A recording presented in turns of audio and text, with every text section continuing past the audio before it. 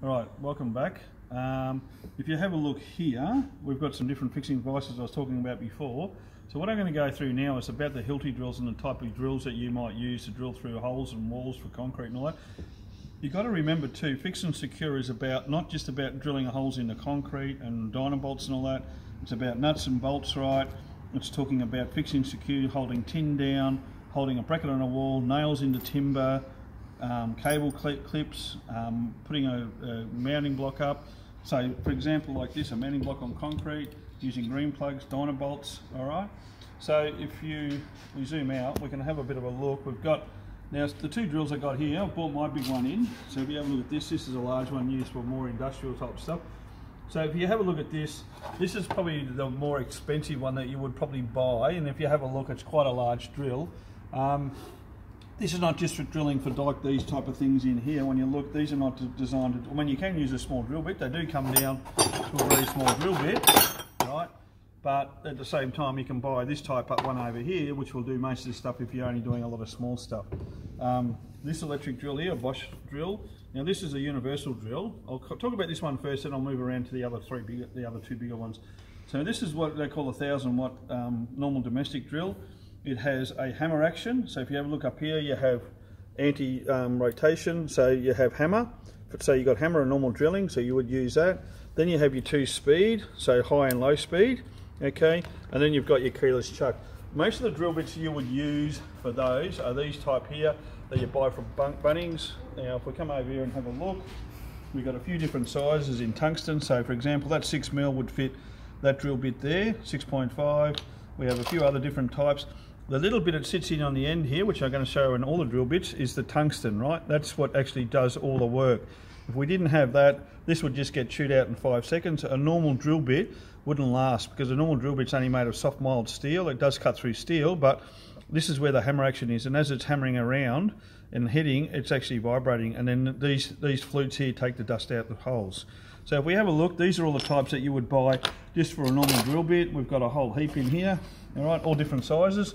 But after a period of time they do become blunt. You can't really sharpen them. Some people think putting a point on them will sharpen them. For the amount of money you pay for these, it's just worth getting rid of and buying a new one. Alright, so these type here you would put into this drill here, put in, tighten up, and you would have your hammer action. So you make sure you have it on the low speed. Hammer is not about speed. The faster you go down here and spinning and trying to drill a hole at 200 mile an hour, this will get super hot and it will start to burn out, and that's when it will start to melt or actually self-destruct. You want it on a very slow speed, so 2, which is a low range, and hit it onto hammer, and the hammer actually causes a hammering action as you're going in. Alright, so this can be used for domestic stuff and also used for hammering and drilling holes. Put it this way, you're not going to put a big drill bit like this in here. The most you might put on the bigger hammer drill bit here is somewhere probably up to about a 10mm. Alright, so something like this one here. This size here. You wouldn't go any bigger with this type of drill up to about a 10 or 12mm. Once past that, you start using these here. Alright, so let's move in and have a look at these. These are a totally different drill bit.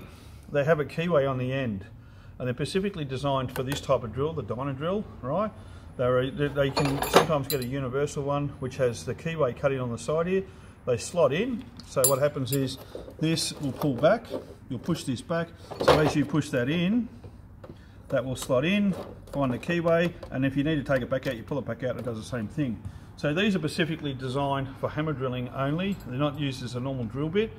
Alright, so you have these. You have the option of also taking this part off and putting this in and creating a normal drill bit as well, coming back to this type over here. So this chuck will do the same thing as what this did over here, all right? But that's an optional extra. And all it is just a keyless chuck, all right? So this drill bit here, it's got a few bigger drill bits. You can see that comes up to this bigger size. The other thing is they don't have the length. They're only designed to go through, say, a normal domestic brick, all right, which might be about 100mm, 4 inches deep, okay? Alright, now if we move on to the next one over here, the one I brought in, this is a much bigger unit. It has rotation, it also has a chisel action. So if you have a look up here, you can actually use it for, say, if you look over here, it can actually be used like a little tiny jack pick as well. So we have a bit here. These bits are not designed to turn around in a circle, they just chisel and that's all they do.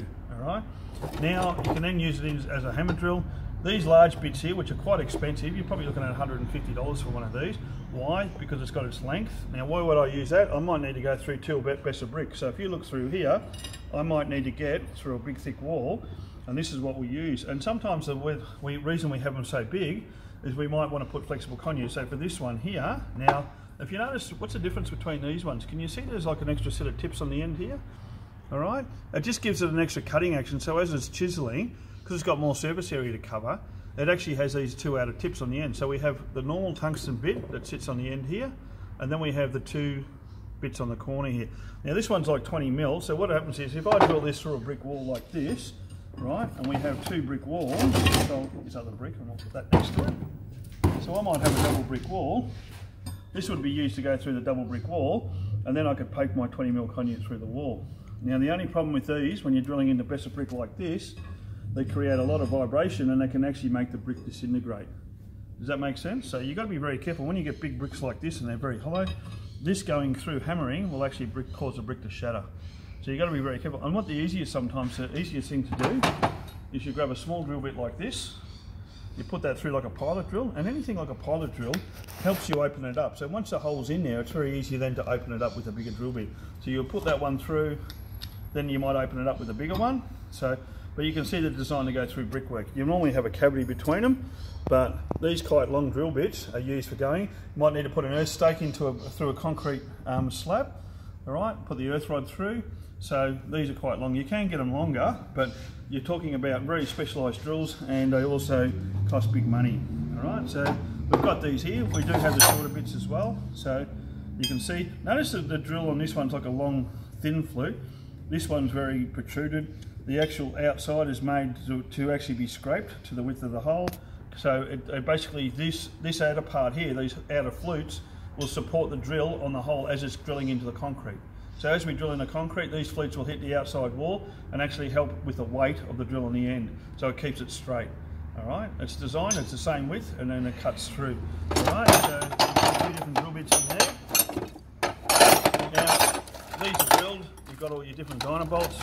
So you might have different samples. So we've got the large one here, all right, and then we've got terriers and all sorts of other type of stuff. So we'll go through those and we'll see those on the actual information booklet and to do with dyno bolts and stuff like that. So as I said, we'll have a look and we'll do some drilling later. I'll come back and we'll show you how to assemble. The Ramset catalogue is worth going through. That shows you the different types of dyno bolts. It's got how they use, how they fixed and stuff like that. So have a look down on the bottom of the Moodle page there. You'll see that it's got Ramset catalogue. Go through that, anchoring catalogue, have a look through that. It's got some good sizes of how they're done. Now the drill bit is always measured on the size, so if you have a look on here, some of the bigger ones we might have M8, all right, and then what you need to do is you need to look for the M8 drill bit, and then what that'll do is that'll have a circle around it.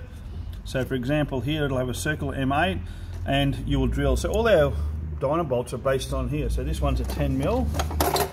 10mm dyno bolt, and I will look for a 10mm drill bit. That will then be matched up to the size of that, and what I do is I undo it, slide it up, slide it up. When you're drilling too with these into a hole and drilling into brickwork, it's important that you blow the hole out and get rid of all the dust. If you don't get rid of all the dust, right, the powder will sit in the bottom of the hole. You'll go to bang your dyno bolt into the concrete and it might sit up here, and the reason is it's got all the dust in it. You need to blow all the dust out of the bottom of the hole, all right? Or you go deeper than what you need for the hole, for the brick. You go deeper, right, than what's required, and as you come back out, all the dust sits down on the bottom, and then at least you know the dyno bolt's going to go into where it should. All right, we'll leave that for the moment. What I want to do is, the next project we're going to go through is have a look at how to do our box project, all right, which is to basically do some basic fix and secure with some electrical components, a little bit of cutting with a handsaw, a little bit of nailing, and cutting some plaster and some cement sheet. All right, I'll show you that. We'll go through that in step by step so that you guys can get an idea of how to complete the project, and we'll go from more there. The main thing is you need to have a go at one of these, or this drill bit here, and do some fix and secure to the best of block for one of your tasks as well. All right, we'll talk about that later. Okay, thanks.